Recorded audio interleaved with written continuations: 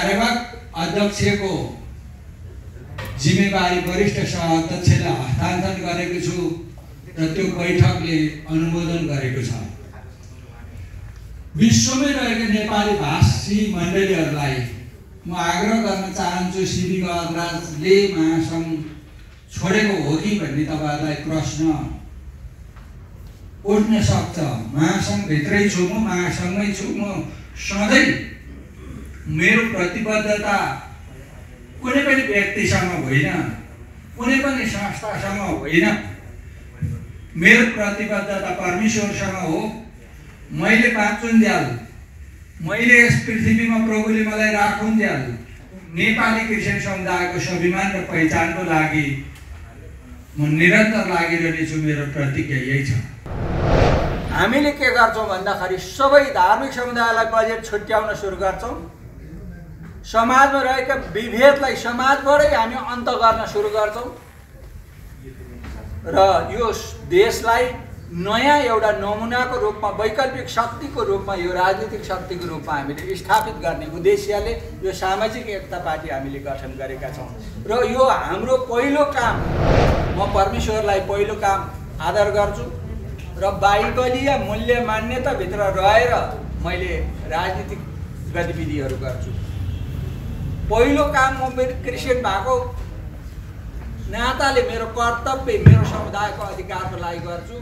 दोस्रो काम यो राष्ट्रको लागि गर्छु र यो देशमा विभेदमा परेका सबै नेपाली दाजुभाइ दिदीबहिनीहरूको लागि 1 2 3 गरेर अब नेपाली क्रिस्चियन समुदायलाई उपलब्धिहरू गनेर दिन्छौँ र त्यसको लागि तपाईँहरू सबैको साथ सहयोग प्रार्थनाको अपेक्षा छ। राष्ट्रिय क्रिस्चियन महासङ्घ नेपालको हरेक अवस्थामा सहायता गर्नुहुने हाम्रा उपस्थित पत्रकार मित्रहरू, प्रभु येशूको नाममा जय मसीह अनि नमस्ते। राष्ट्रिय क्रिस्चियन महासङ्घ नेपालको विशेष केन्द्रीय समितिको बैठक आज मिति 2078 साल फागुन 1 गते बसेको बैठकले तपसिलका निर्णयहरूमा सर्वसम्मत पारित गरेको कुरा म जानकारी गराउन चाहन्छु। नम्बर 1, एनसीएफएन, एनसीएस र एफएनसीएन को कार्यगत एकता घोषणा सफलतापूर्वक सम्पन्न भएकोमा सर्वप्रथम परमेश्वरलाई धन्यवाद र त्यसैगरी विश्वमा रहेका सम्पूर्ण नेपाली भाषी मण्डलीका पास्टर, अगुवा र विश्वासीहरूको निरन्तर प्रार्थना साथै यस ऐतिहासिक कार्यलाई मूर्त रूप दिन मुख्य भूमिका खेल्नुहुने सम्पूर्ण पास्टर, अगुवा र पत्रकार मित्रहरूलाई धन्यवाद प्रस्ताव पारित गरिएको छ।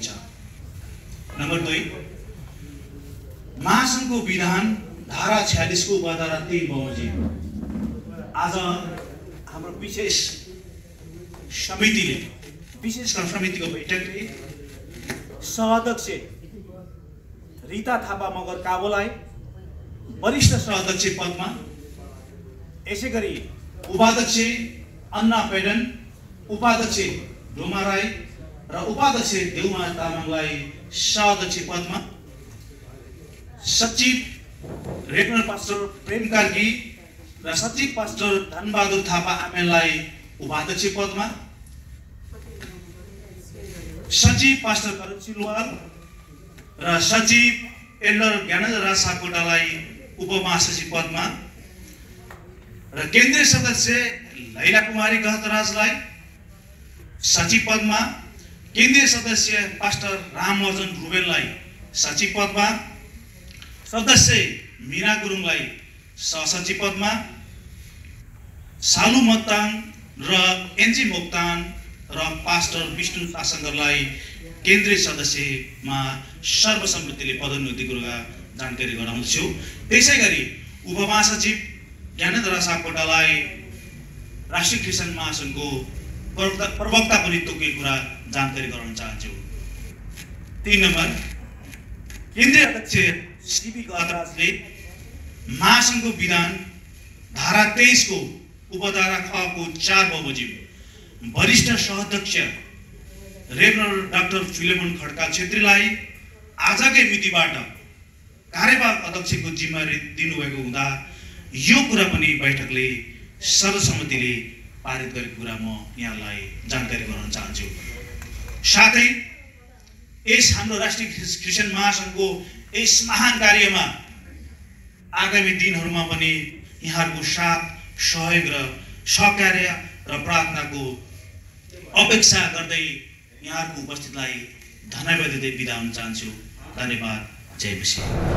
जुन भिजन दर्शन छ सबै नेपाली जातिहरूको निम्ति, नेपाली क्रिस्चियन जातिको निम्ति जुन एउटा स्वाभिमान र पहिचान, dignity and identity of the Nepali Christian community and the churches in Nepal and worldwide लाई चाहिँ अब यो कार्यान्वयन गर्नको निम्ति उहाँ फिल्डमा अब त्यो क्षेत्रमा राजनीति क्षेत्रमा उत्रदै हुनुहुन्छ।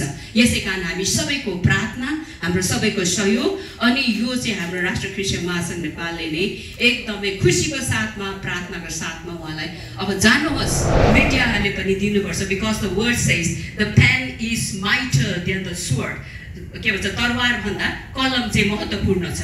यसै कारण अब यहाँले पनि यसलाई फलो गर्दै र हामी सबैको साथ सहयोग प्रार्थना सहित हाम्रो एकदमै अब चाहिँ एकदमै खुल्ला साथ अनि हामी एकदमै ठुलो आशा राखेको छौँ कि अब चाहिँ राष्ट्रिय क्रिस्चियन महासङ्घ नेपालको मात्र होइन, हामी सबै इसाई समुदायको जुन प्रार्थना छ, आवाज छ, अब बुलन्द गर्नको निम्ति नेपालको पार्लियामेन्टबाट पास हुनेछ।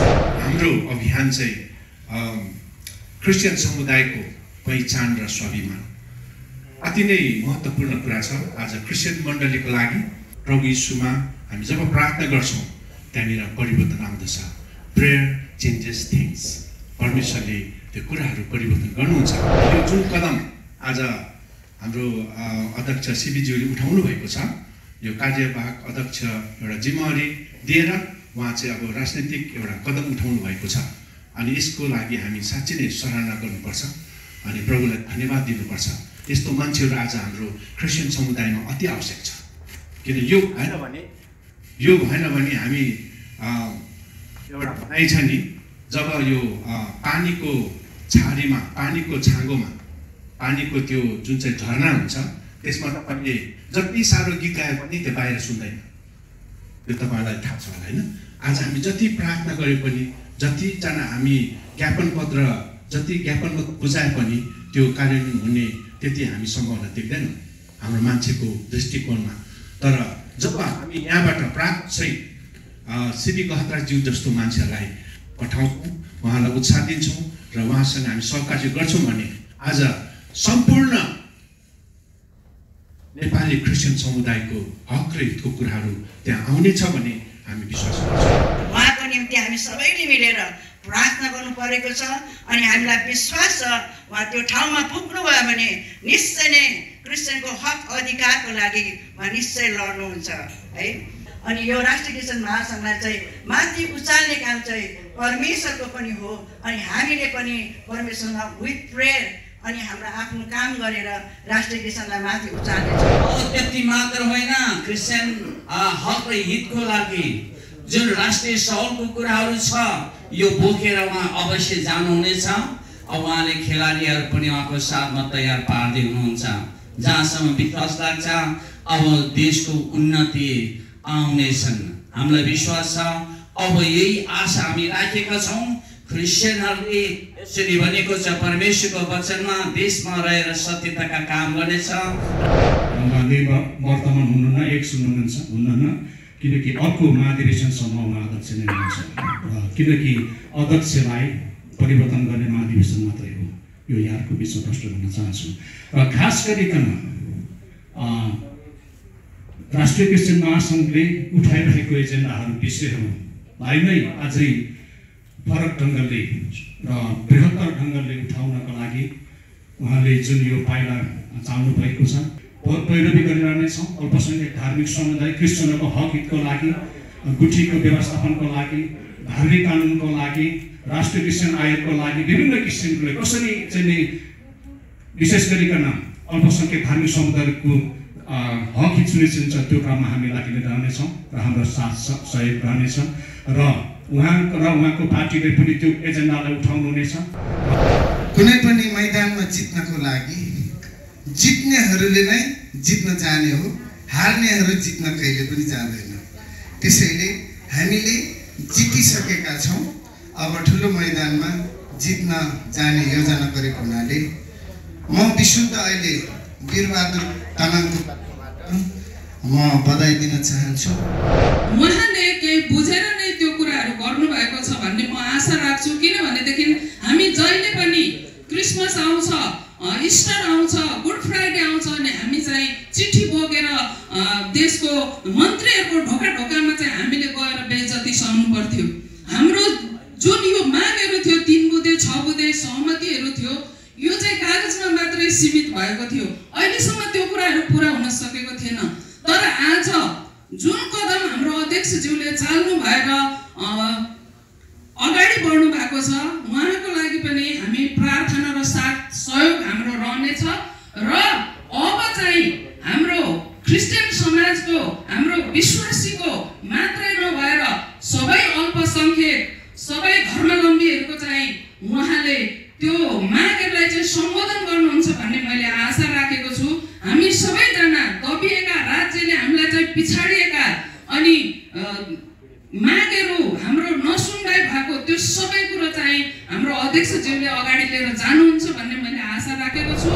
हामी सबैजनाको तर्फबाट प्रार्थनाको सहयोग, हाम्रो हृदयको सहयोग, हाम्रो साथ अनि हाम्रो हरेक क्षेत्रबाट हामीले गर्नुपर्ने जति पनि सपोर्टहरू छ हामी उहाँलाई आउने दिनहरूमा अवश्य पनि गर्नेछौँ। र उहाँको अब यो राजनीतिक जुन एउटा एक्टिभिटीमा जति पनि उहाँ लाग्नु भएको छ, जति पनि विशेष गरेर नेपालमा नेपाली भाषी क्रिस्चियनहरूको लागि हकको लागि, अधिकारको लागि, स्वाभिमान र पहिचानको लागि जति पनि कागजमा हामीसँग डकुमेन्टमा कुराहरू छन् त्यसलाई चाहिँ अब प्रभावकारी रूपमा त्यसलाई चाहिँ सक्रिय बनाउनको लागि उहाँ चाहिँ मैदानमा उत्रिनु भएको छ। हामी उहाँलाई एकदमै शुभकामना पनि दिन्छौँ र उहाँलाई बधाई पनि दिन्छौँ र परमेश्वरसँग सधैँभरि सफलता, सधैँभरि आशिषको हामी प्रार्थना पनि गर्नेछौँ। अध्यक्ष श्री गहतर अनि तपाईँ उपस्थित हुनुभएका सबै मित्रहरू, पत्रकारहरू, तपाईँ सबैलाई परमेश्वर पिता, परमेश्वर पुत्र, परमेश्वर पवित्र आत्माको नाममा जय मसीह टक्राउँछु।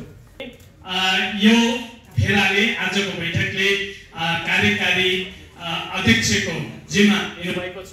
म सम्पूर्ण भेलालाई धन्यवाद दिन चाहन्छु अनि विशेष गरिकन हाम्रो अध्यक्षलाई म धन्यवाद दिन चाहन्छु। यसरी परमेश्वरको अनुग्रह हामीले पाइरहनेछौँ र हामी सबै एकले अर्कोलाई साथ दिएर काँधमा काँध मिलाएर हातमा हात मिलाएर हामी परमेश्वरको राज्यलाई बढाउनेछौँ र राष्ट्रिय क्रिस्चियन महासङ्घले उठाएको मुद्दाहरू लिएर जो हाम्रो श्री गहतर राजनीतिक मार्फत केन्द्रमा जानका लागि उठ्नु भएको छ, खडा हुनु भएको छ। हाम्रो प्रार्थनाको धेरै खाँचो छ। देशव्यापी रूपमा हाम्रा जति पनि विश्वासीहरू हुनुहुन्छ, बाहिर विदेशमा जतिजना पनि हुनुहुन्छ, तपाईँको प्रार्थनाको, तपाईँको सद्भावको, तपाईँको एकदमै उत्साहको खाँचो उहाँलाई पनि पर्छ र हामी राष्ट्रिय क्रिस्चियन महासङ्घलाई पनि त्यतिकै पर्छ। त्यसले गर्दा म त्यसको लागि तपाईँसँग आग्रह गर्न चाहन्छु हामी सँगै मिलेर काँधमा काँध मिलाएर अगाडि बढौँ। परमेश्वरको अनुग्रह हामी सबैमाथि रहेको होस्। परमेश्वरलाई धन्यवाद छ।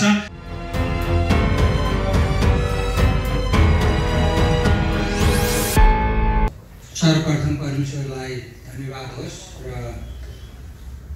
राष्ट्रिय क्रिस्चियन महासङ्घ नेपालको कार्यवाहक अध्यक्ष आदरणीय डाक्टर फिल्मन छेत्रीज्यू, वरिष्ठ सह-अध्यक्ष अधिवक्ता गीता थापाज्यू, सह-अध्यक्ष रेवरेन्ड रेन्जी लामाज्यू, सह-अध्यक्ष डोमा राईज्यू, सह-अध्यक्ष देवमाया तामाङज्यू, सह-अध्यक्ष अन्ना पाडेन्ज्यू, उपाध्यक्ष रेवरेन्ड सोनाम काबोज्यू, उपाध्यक्ष अधिवक्ता भवेन्द्र राईज्यू, एनसीएफको सचिव अर्थात् सामाजिक एकता पार्टीका वरिष्ठ उपाध्यक्ष वीरबहादुर तामाङज्यू, महासङ्घका महासचिव रेखा ओझा, उपमहासचिव ज्यूहरू, प्रवक्ता ज्यू लगायतका तपाईँ सम्पूर्ण पत्रकार र सम्पूर्ण मेरो दाजुभाइ दिदीबहिनीहरू, आज नेपालमा लामो इतिहासदेखि नेपाली क्रिस्चियन समुदायको स्वाभिमान र पहिचान र अधिकारको लागि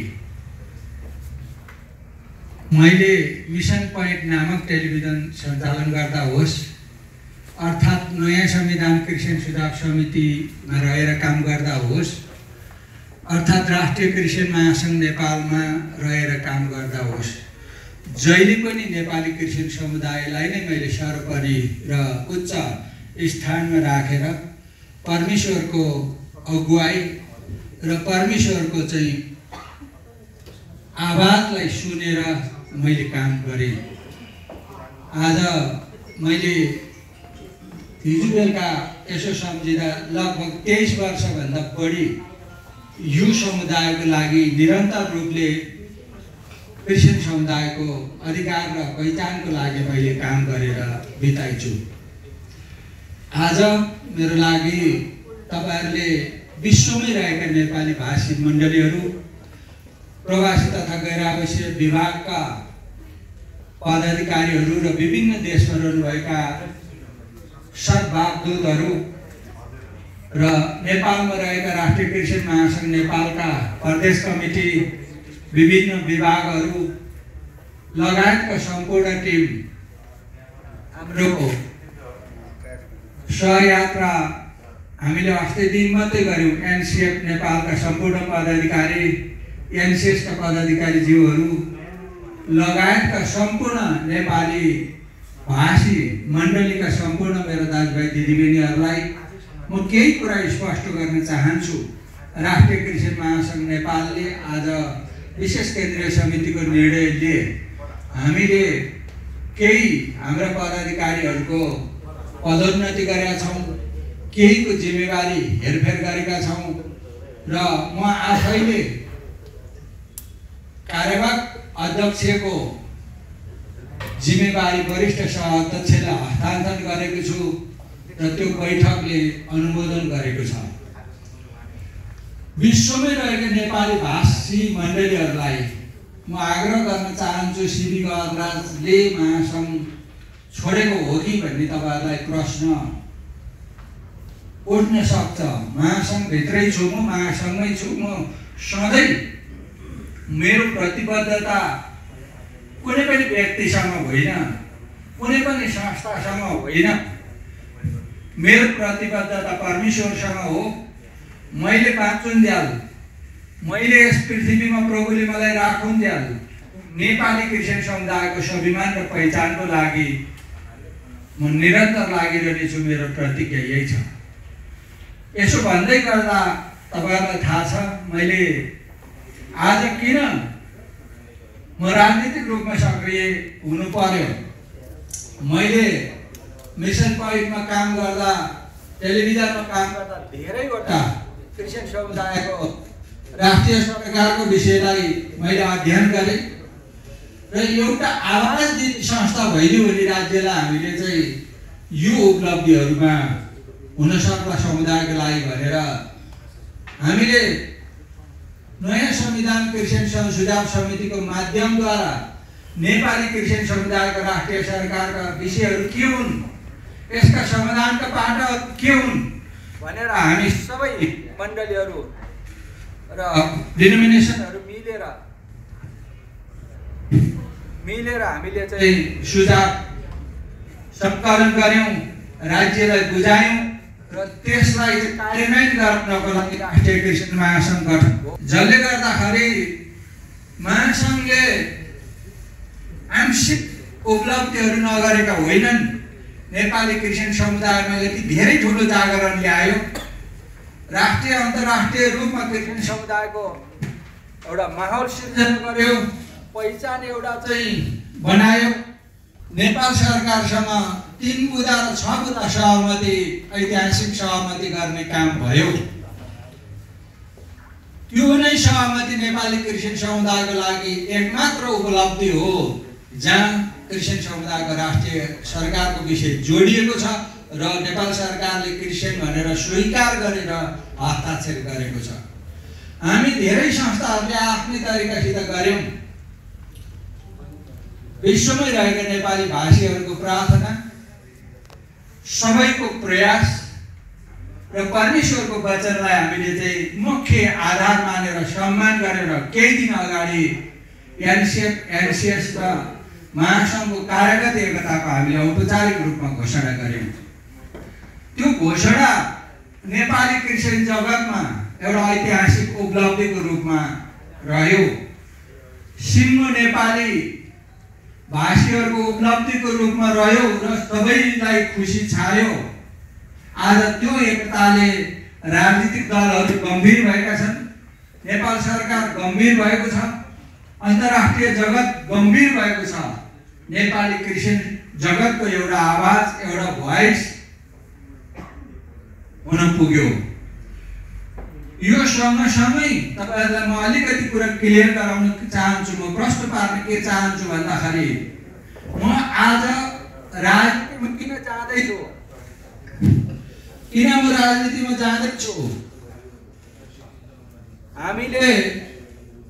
मैले नयाँ संविधान क्रिस्चियन सुझाव समिति र यो महासङ्घ रहेर काम गर्दाखेरि 15 वर्षसम्म सरकारलाई ज्ञापन पत्र बुझाइयो। क्रिसमसको छुट्टी, इस्टरको छुट्टी, मृत्यु संस्कार गरिदिनु पर्यो, स्वतन्त्र गुठीको व्यवस्था गरिदिनु पर्यो, अनि यो वर्ष पनि ज्ञापन पत्र, त्यो वर्ष पनि ज्ञापन पत्र, यो वर्ष पनि ज्ञापन पत्र, त्यो वर्ष पनि ज्ञापन पत्र हेर्दै जाँदाखेरि आज 15 वर्षसम्म ज्ञापन पत्र बुझाइयो। अनि यसो अस्ति होइन हेरेर कपाल पनि फुलिसकेछ। ज्ञापन पत्र बुझाउँदा बुझाउँदा कपाल फुलिसकेछ। उपलब्धि 3 बुँदा र 6 बुँदा भन्दा हुन सकेन। हाम्रो राष्ट्रिय क्रिस्चियन महासङ्घको चाहिँ किन यो कुराहरू कार्यान्वयन हुन सकेन भन्दा हामीले राजनीतिक पहुँच बनाउन सकेनछौँ। र हामीले त चियानको समस्या लिएर सरकारका पुग्यौँ, बिदाको समस्या लिएर सरकारका पुग्यौँ, गुठीको समस्या लिएर सरकारका पुग्यौँ। सरकारका जाँदा जाँदा जाँदा जाँदा त हाम्रो समस्या त सामान्य रहेछ, आज देशको लागि गम्भीर ठुलो चुनौती रहेछ। भ्रष्टाचारले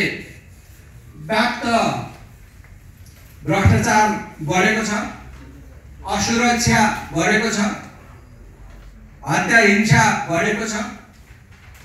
दिनदाडै धर्मगुरुमाथि चाहिँ प्रहरीले हस्तक्षेप गरेको छ। आज एकमात्र नेपाली अल्पसङ्ख्यकहरूको लागि धर्मनिरपेक्षता माथि प्रहार हुन थालेको छ र क्रिस्चियन समुदायको समस्याको त कुरै नगरौँ, रातारात क्रिस्चियनहरू बढ्यो भन्ने राजनीतिक दलहरूलाई चिन्ता हुन थालेको पाइयो। र हामीले के निष्कर्ष निकाल्यौँ, हाम्रो एनसिएफका सचिव वीरबहादुर तामाङज्यू, अहिले हामी पार्टीमा सँगै सहयात्री छौँ, वरिष्ठ उपाध्यक्ष हुनुहुन्छ। हामीले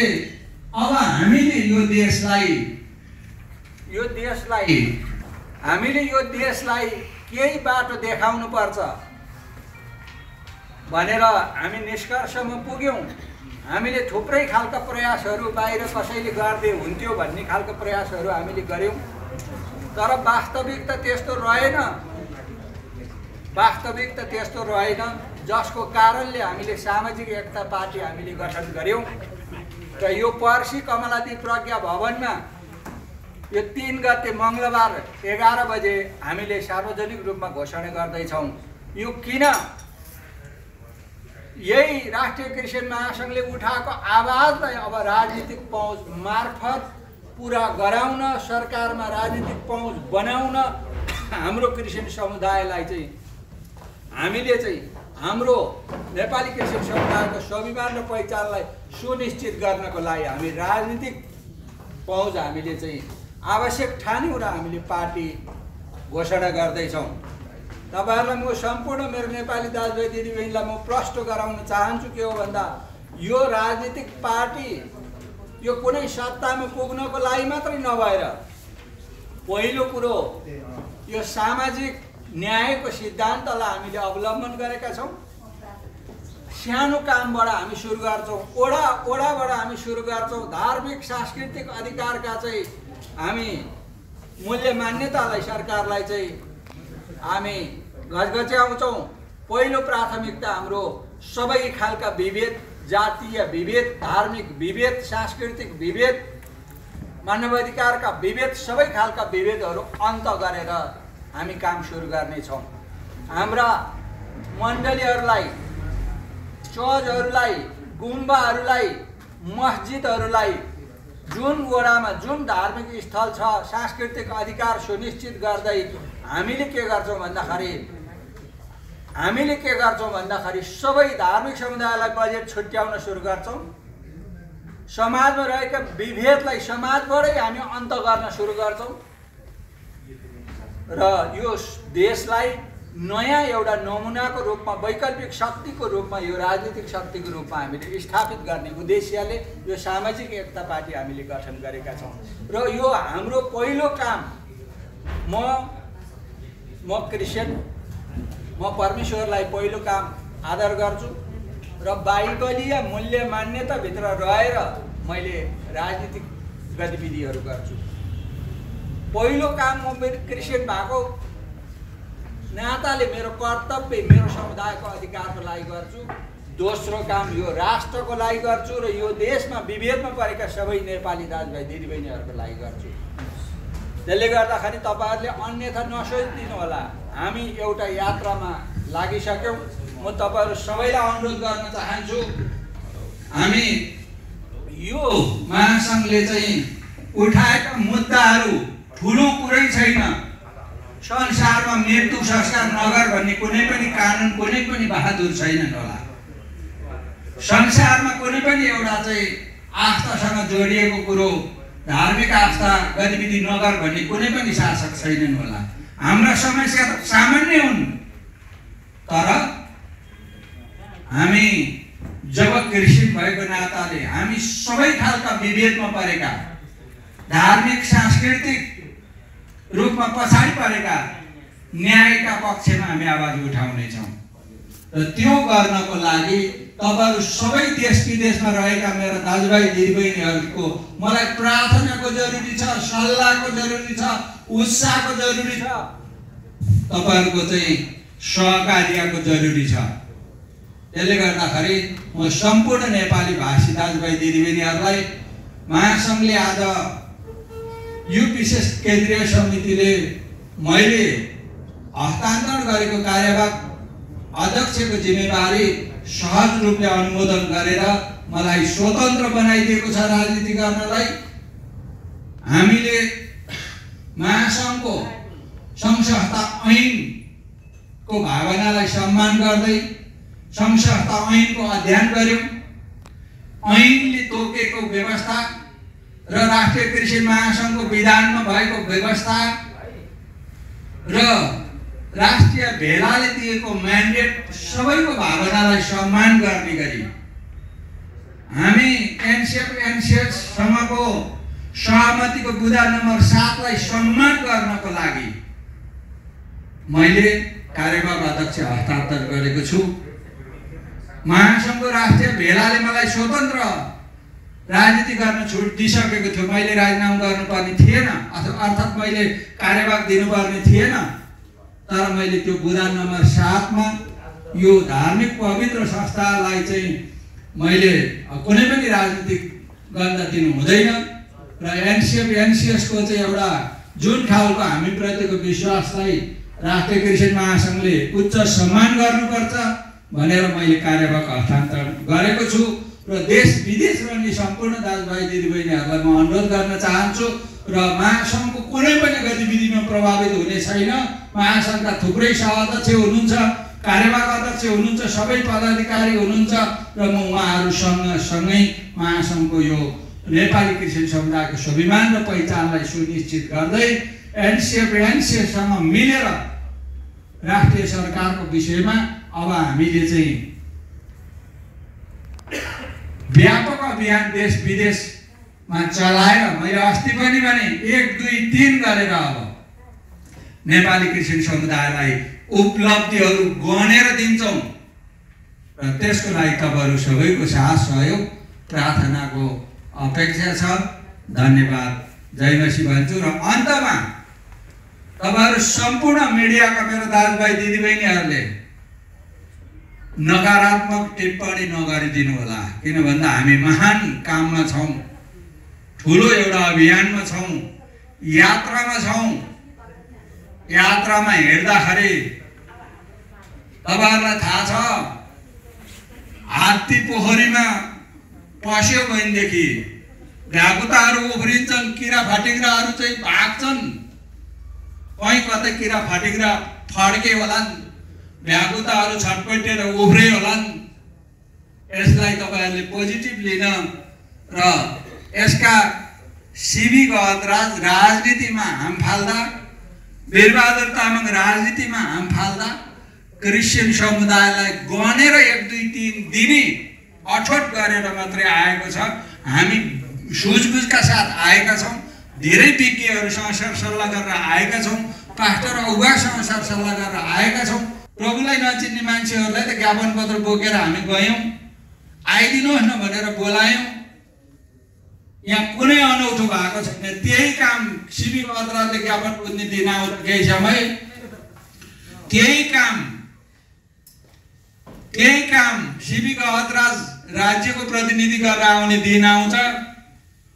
अनि आज तपाईहरुले अरु दुनिया पार्टीलाई भोट हाल्न हुने सिबी गहतराज 20औं वर्षसम्म क्रिस्चियन समुदायको लागि आफ्नो ज्यानलाई बाजीमा राखेर लड्ने मान्छेलाई तपाईहरुले साथ सहयोग प्रार्थना गर्दा कुनै अनर्थ हुँदैन।